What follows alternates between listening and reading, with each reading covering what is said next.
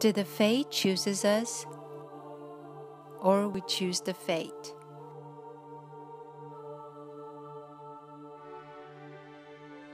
Our kingdom, history long last, from the old days till now. When a man was accused of a crime, he then was brought to king's front to face the judgment.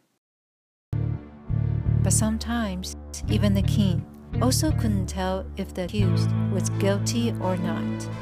In a time like this, the king would summon the three fates to participate in a trial. This kind of special trial is called The Lady and the Tiger. On the trial day, the accused will be asked to, between two mighty doors, randomly choose one door. One door behind is a beautiful maiden.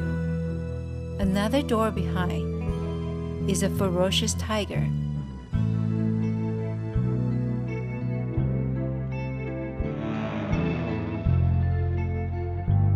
If the accused was guilty, the fae will whisper in his ear and lead him to choose the tiger's door.